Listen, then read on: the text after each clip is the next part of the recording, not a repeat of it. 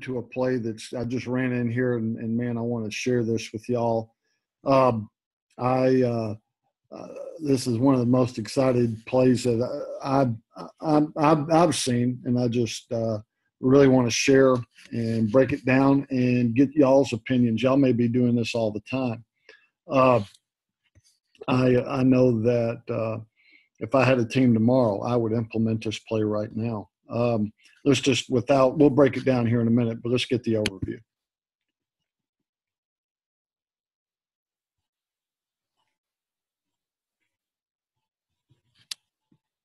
Let's look at it one more time. I want to give you the all 22 sideline effect here. Let's check it out. And then let's break it down and see why I'm so excited. This play that I want to talk about today on Coaching Process Wins, put it up on our YouTube channel.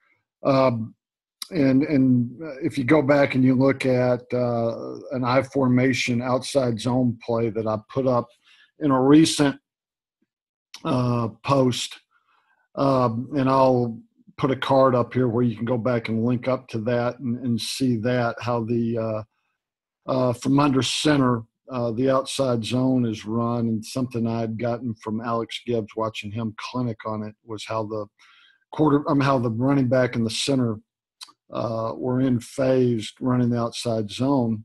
One of the things that Alex Gibbs brought up was that he has not found a way to run an effective outside zone from offset gun. So you notice in the clip that we're showing here, we're talking about a gun left situation, not a pistol. And he just hadn't found a way to effectively run the outside zone from an offset gun position. I think this is a way. And the thing that you as a coach has to consider, we worry about our center. He's got to make the shotgun snap. Now, can I ask him to pull? I contend that that's where your best line athlete needs to be. And if he is your best line athlete, that being the center, then this is something he can do. I think even more, you're just talking about instilling confidence in a kid. Think about how your center's eyes are going to light up when you say, hey, buddy, we're going to pull you on this play and you're going to be a big part of it. Man, that'll geek him up. So I'm really excited about sharing this play. And I don't know to call it an outside zone. I don't know to call it a wrap ISO. I don't know to call it, a read. I think it's just a fascinating way to run effectively, and let's dive deeper into it. One more time, just really breaking it down. Again, I think it's got components of the outside zone. That would be the same place that, if you were coming from the eye, I'm not so sure if I just put this right on right now and I said, yeah, they're running the outside zone from the I formation, and just that frozen clip right there, you'd probably go, yeah, okay. The running back and the center are in phase. We have a full reach scheme right here. Play side tackle on the 5 technique. We've got a hat on a hat, and some yardage is going to be made. Now let's go to the end zone look.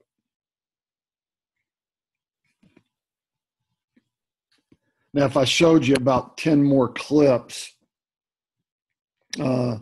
which I'm not, we're just going to break down 2.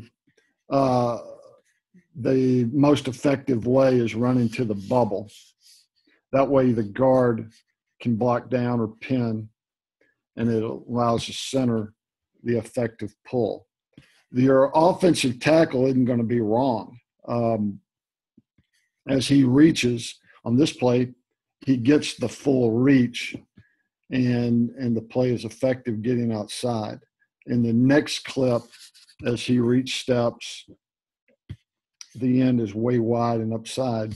You're going to see the hole open up here.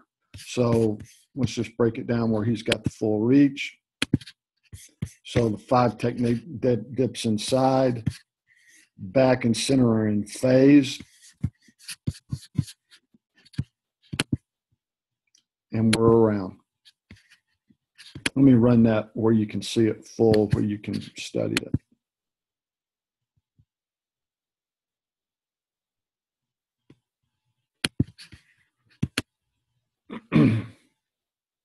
I think as you go back and you look and you rewind this here, you know, I love the center's technique. Just, you know, the skip step. But going back to the Alex Gibbs, running back and center in phase, and this gets him in phase. And we've got an effective outside zone. One other thing that I don't want to miss on here is you've got a running quarterback. It's a 6-man box.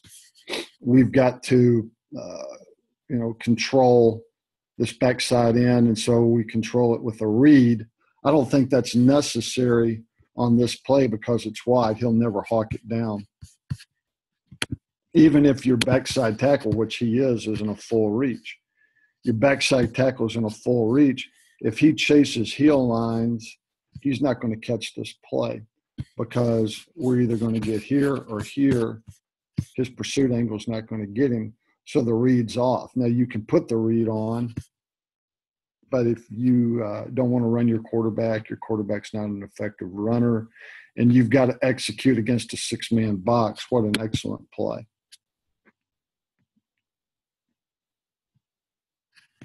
One more time so I don't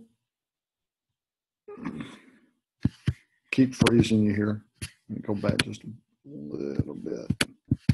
That way you can really study it, give you the full effect here.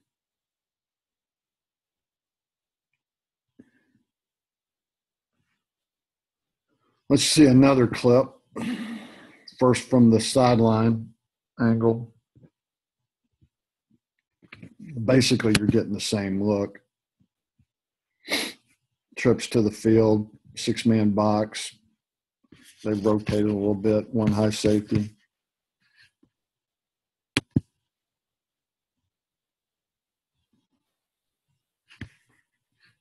Let's look at it from a full angle just to get the whole look here for you.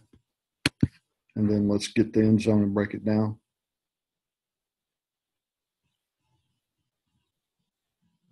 So, again, you know, same situation. The difference here, and the reason I want to just go right to this one second, you've got your reach step, and this kid can't be wrong, so he can be aggressive as he's going to reach. Now he'll just reverse wall and get him out. And this is where, you know, I said, hey, this can be a combination of the outside zone, which I thought the first play did a good job of. But this almost turns into an ISO, which I think is a neat effect. And I think this picture also gives you a better look at whether he comes and gives you a keep read here doesn't really matter because he's not going to bring it down. Let's look at the full picture and then let's break it down a little bit.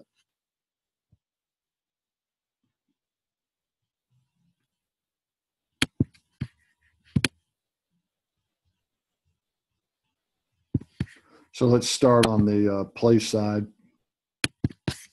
You know, as he's going to reach, now the 5 technique isn't going to be reached, and I just call it a reverse wall. Now we've got a great opening.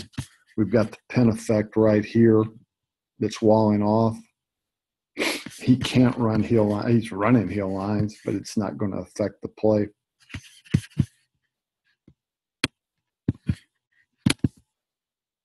Another skip step there, if you call it, whatever you term that technique with the center. And again, I want you to, you know, we're in spring right now, and I encourage you to utilize the athleticism of your center.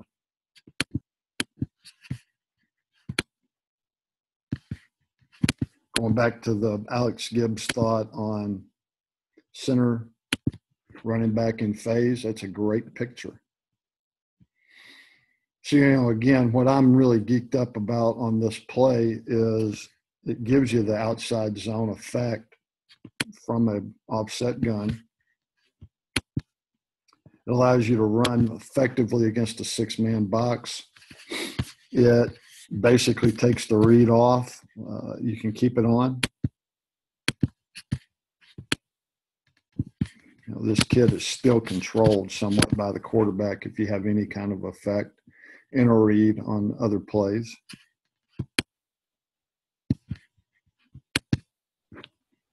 Good football play. Let me some feedback. Hit me up, DM me on Coach's Process Wins. Give us a comment on our channel. If you run the same play, if you can share some clips with me, I'd love to see some of you guys and how you run this play or have different schemes and different thoughts on it.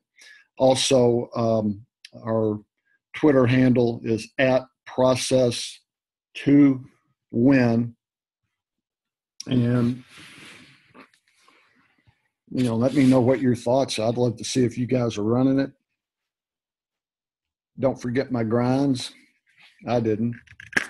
So, Peppermint, till next time, let us know what you think. Let us know what you need to add. Let's run this thing one more time and sign out.